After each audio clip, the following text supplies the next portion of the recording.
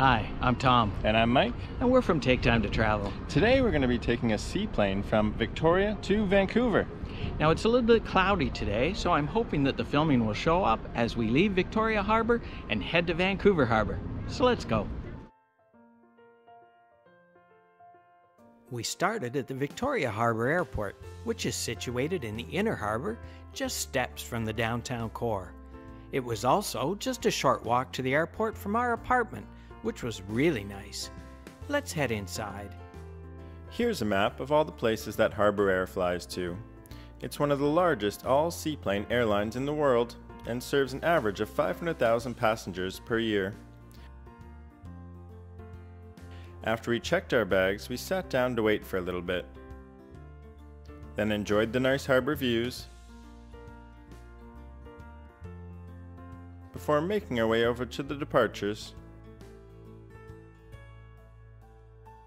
We took one of Harbour Air's twin otter planes.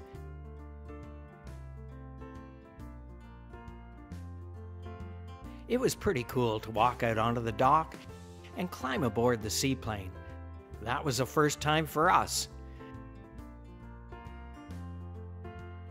Inside, there were about 20 seats, but there weren't very many people on the flight. After everyone sat down in their seats, the pilot put on the safety demonstration video on a tablet.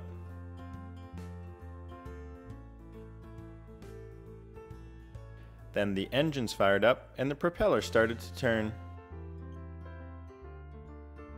It didn't take long for us to start taxiing out into the harbour.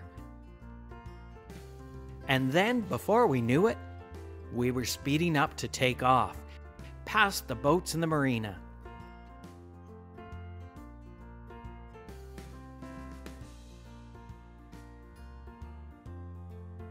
After no time at all, we were airborne and looking back down on Victoria.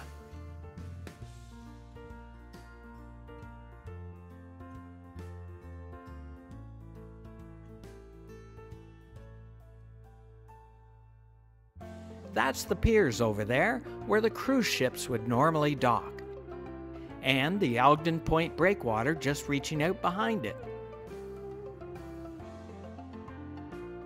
During this short flight, we were only in the air for about 20 minutes, but we were able to see lots of amazing views.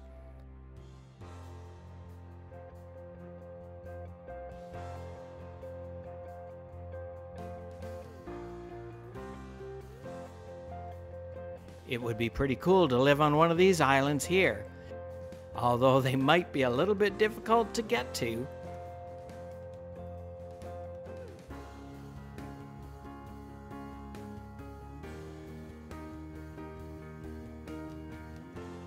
Wow, British Columbia really is beautiful.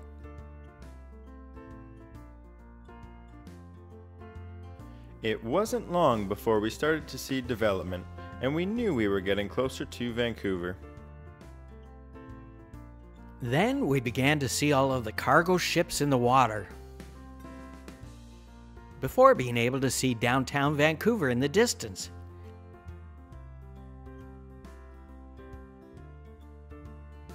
It was pretty cool getting to fly over Stanley Park with the little wispy clouds down below.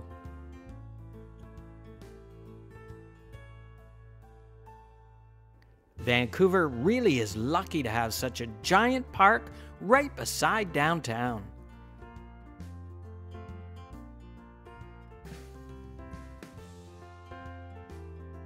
I love how on this part of the flight you could see down all of the major streets.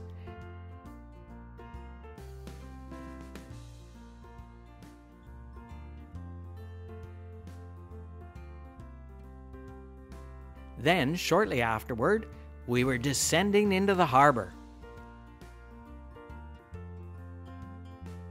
It was an amazing experience seeing all of the beautiful buildings, boats, and yachts as we flew by over them.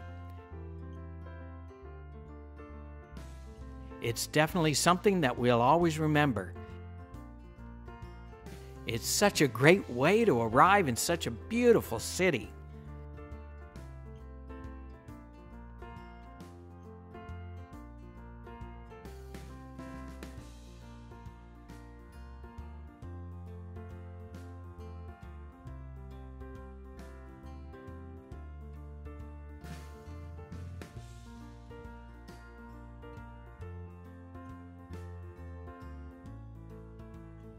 And we touched down. That was a smooth landing. Great job, Captain.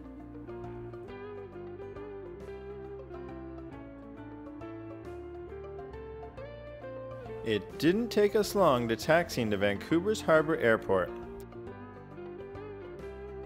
There are a lot more planes here than in Victoria.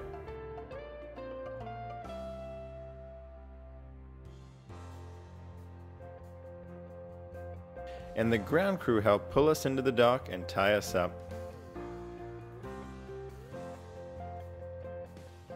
After a beautiful flight, it's time for us to leave. Thanks, Harbour Air.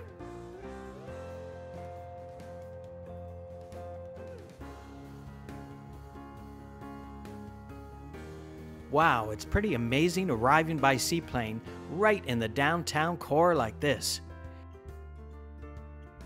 Time for us to take a 10-minute walk over to the hotel that we stayed at, the Fairmont Hotel, Vancouver, which we'll be showing you in our next video.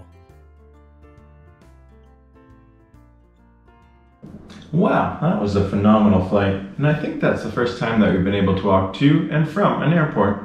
It was so convenient to be able to walk from the apartment to the Harbour Airport in Victoria, then being able to walk from the Seaplane Airport in Vancouver up to the hotel. Now, if we'd taken the ferry from Victoria, that would have taken us a few hours. And the flight itself was absolutely gorgeous, flying over all those lush green islands before flying over Stanley Park and into Coal Harbour with all the marinas and buildings we passed by. It's definitely an experience that we won't forget. If you ever get the chance, we highly recommend that you take a seaplane ride into Vancouver's Coal Harbour. Yeah, for sure. Now, I'm sure you're wondering, how much does something like this cost? For the one-way flight, it ended up costing us $170 per person. Now, this can fluctuate depending on when you are going and how much luggage you're bringing. I think we'd definitely do that again, don't you? Yeah, for sure. Well, thanks for coming along on our adventure today. We hope you enjoyed watching. If you did, we'd really appreciate it if you would like, subscribe, and hit the bell for notifications of our future videos. It really helps with the YouTube algorithm, and it helps our small channel to grow. And remember, take time to travel. Catch you on the next one.